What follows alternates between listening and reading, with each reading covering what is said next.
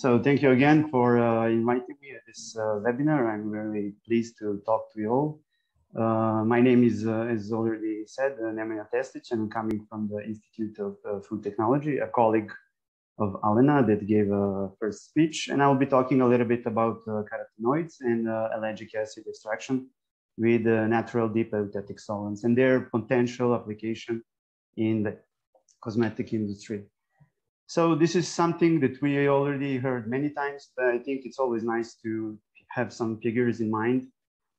So it's bio-waste, and actually when talking about bio-waste, I would like to focus on food waste and agricultural waste as well. Some figures are then in the European Union, 89 million tons of food waste is annually generated, around 38% from the manufacturer and 42% from the household. In Serbia, which is relatively small country, we generate around 250 tons of waste and of food waste. And something that scares me a little bit is that around 30% of food is wasted. And having in mind these severe droughts that we have in Europe, in Serbia also, and having lower yield of crops, I think it's a quite big issue. And on the other hand, we have agricultural waste in the European Union, around 700 million tons of agricultural waste is generated. And all this is a problem, but it is also opportunity to create some sources of bioenergy. And we are all hearing that Europe particularly having a lot of issues with energy this winter. So it could be one way to tackle these problems, but also another way to valorize this waste, so food and agricultural waste, is to extract some valuable chemicals like polyphenols, proteins, lipids, etc., and to use them as alternative source for pharmaceutical, cosmetic, or food industry. Not only that we could use this waste, we could also develop some new extraction strategies, and we also need to keep in mind that they need to be sustainable. So we need to follow the concept of green chemistry. I'm not going to go into details because Alena already talked about this, but that's why we decided in our project to use NADES, which are, as we already know, made of hydrogen bond donors and acceptors. And there are actually a lot of different combination of NADES, which makes them pretty suitable for broad application. They're also good because they have a good chemical thermostability. In some cases, we don't need additional purification steps, as we will see, etc., etc. So all of that makes them as a perfect solvent, at least to try with, to tackle the green chemistry. And now I will talk a little bit about two experiments that we conducted on our project, but as a small disclaimer, we are coming from the Institute of Food Technology, so we were more based on the food application. But as you will hear, the bioactive compounds that we try to extract could also be applied in cosmetic industry, so not only the food industry. In the first experiment, we used hydrophobic NADES to extract carotenoids from the pumpkin pulp. To be honest, this pumpkin pulp was not food industry byproduct, but we are aware that at least in Serbia, there is production of pumpkin cubes, and the residuals of this production, which are generated as a waste, are peels and residual pulp that could be also used, as we believe, but we didn't test it, as a raw material to extract carotenoids from this source. On the other hand, this is something that we actually obtained it from the factory. The second raw material are rosemary seeds. Rosemary is particularly interesting for us because Serbia is one of the biggest producers of the rosemary. So there is a significant amount of rosemary seeds, which are actually byproduct from rosemary pulp production. And this raw material could be used to extract ellagic acid by using some hydrophilic NADES, and more about that in the following slides. Why these components can be used also in the cosmetic industry. And first of all, carotenoids are antioxidants, and they have a photo protection activity, and they are already used in a sunscreen products. On the other hand, ellagic that is coming from the rosemary seeds is already used in skin whitening products like creams and lotions due to antioxidant activity that ellagic acid has, and due to inhibition of terpenes, which inhibits the production of melanin. So that's why ellagic acid has been widely used in skin whitening products. A little bit about results that we already published.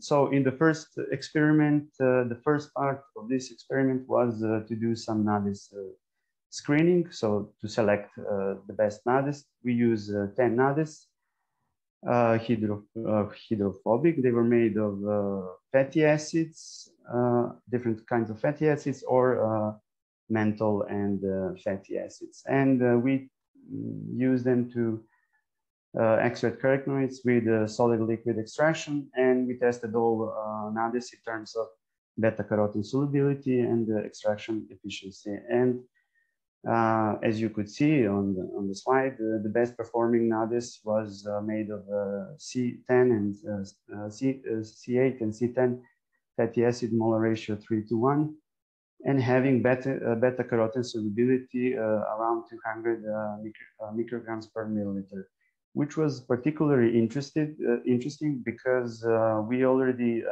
did the same extraction, but with hexane, which is considered as a standard organic solvent to extract non-polar components, as carotenoids are, and the solubility in hexane was only 107 microgram per milliliter. So the best performing NADES was around two times better comparing to hexane.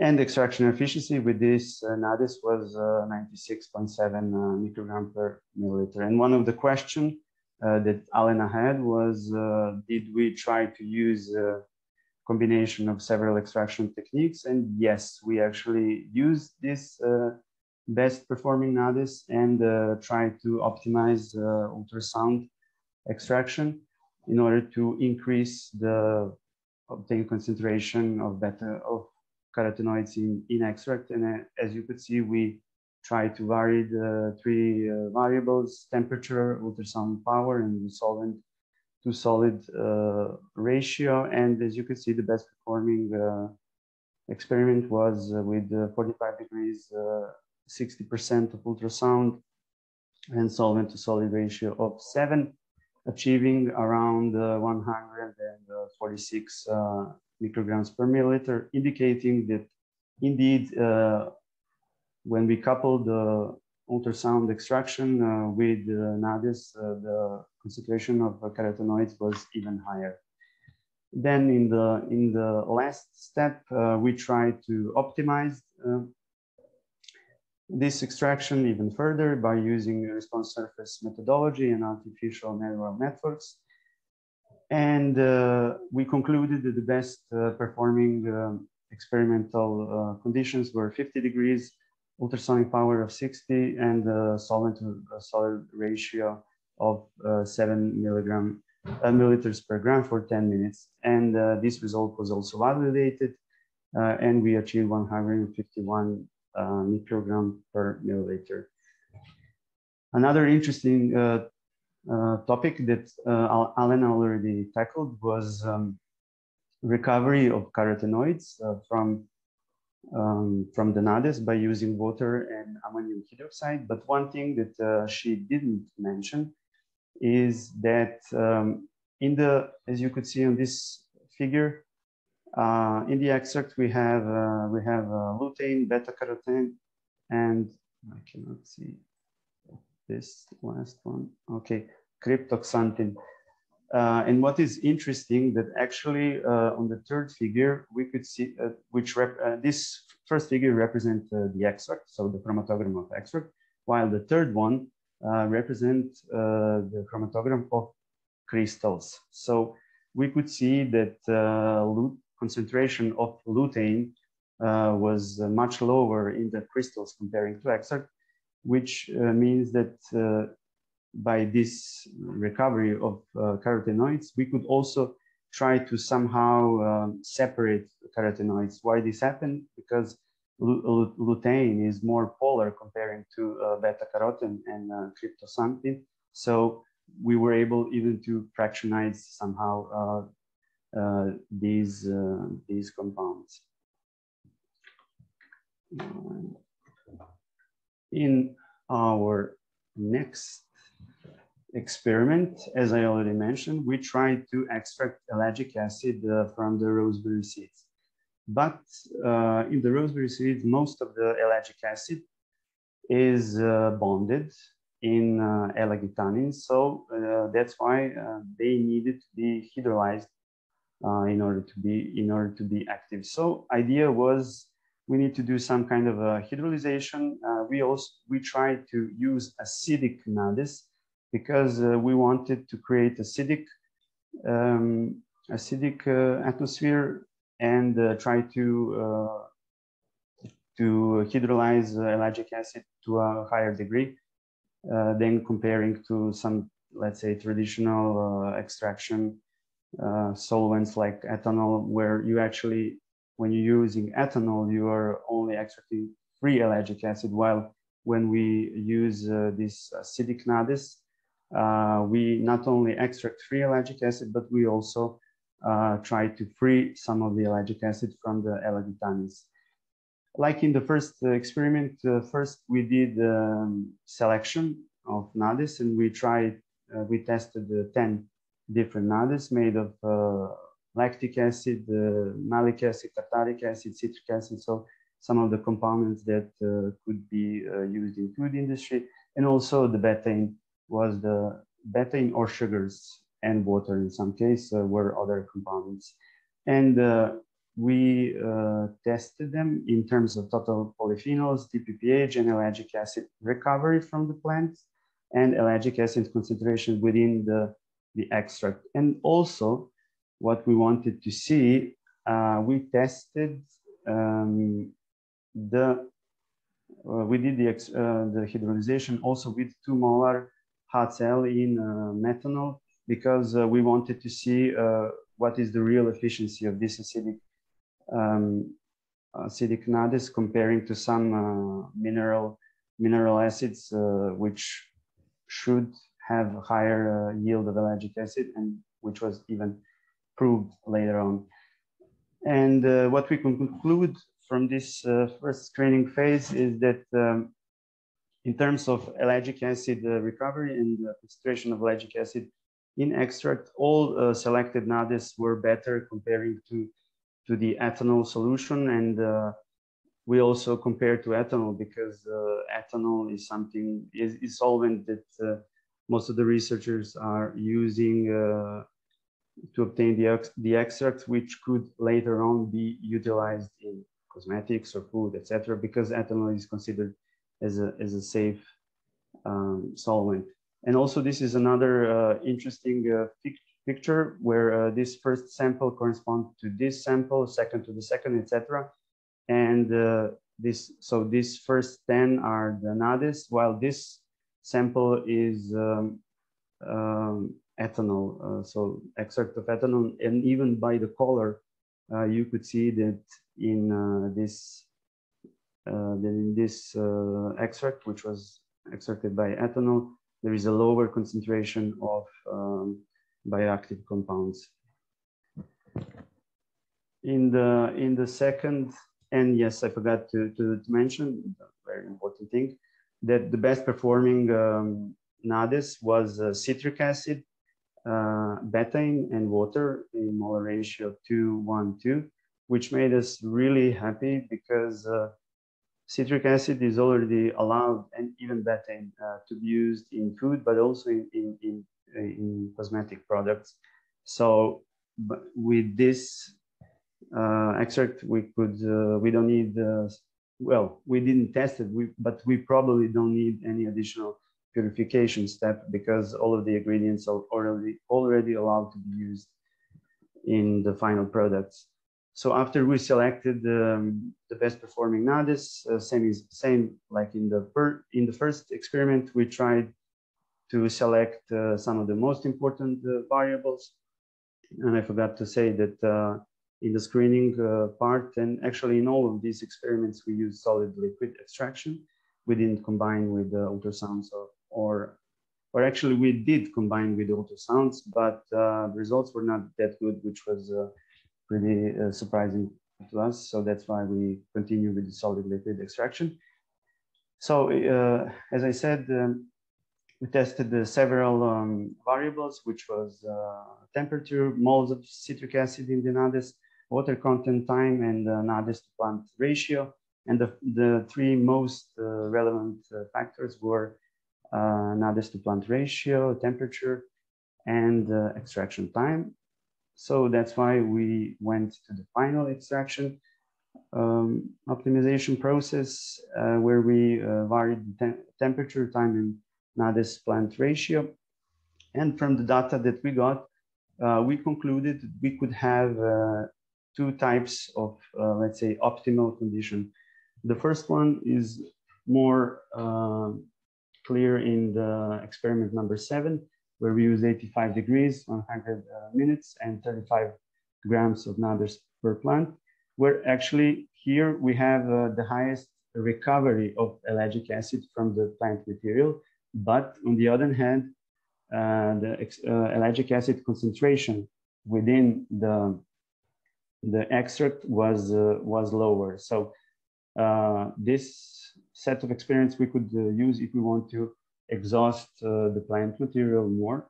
While the second set, which was number 14, from the result we could see that recovery of ellagic acid from the plant was not that successful, but on the other hand, the concentration of ellagic acid in the extract was significantly higher. So we have two ways depending whether we want higher recovery or a higher concentration of ellagic acid in extract.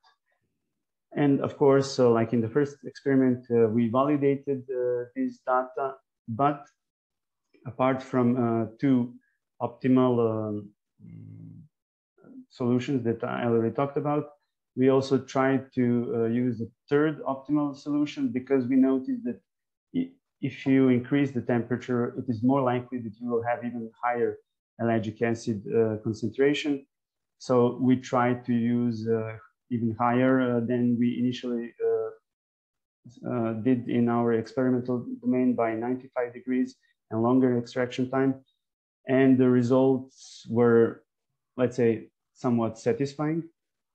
As we expected in the sample optimal 1, we had a higher recovery of extraction ellagic acid from the plant, while in the other two cases, particularly in the third, where we increased the temperature and the time of extraction, we had the highest concentration of ellagic acid in extract. And this is some figure that I really like, and because it really tells you that by the difference in the color, there is a significant difference in concentration of bioactive compounds, where you can see dark red comparing to some yellowish brown of ethanolic extract. So by doing all this, we believe that since we used all ingredients that are already which could already be used in the cosmetic products, we believe that these extracts are ready to use. They are strong antioxidants, as it was proved by the DPPH. They could also serve as acidic regulator, and citric acid is also used in cosmetic products to be an acidic regulator. This is something that maybe could be a problem, at least for the cosmetic industry. For food industry, it's good. that this kind of extract could be a natural colorant. I'm aware that most of the cosmetic products are white, creams, etc. So maybe this color could actually in cosmetic be a problem, but that is the state of art currently that we have. So by using this extract, we believe that we could avoid some of the additives and maybe produce some cleaner labels which are satisfy the consumers.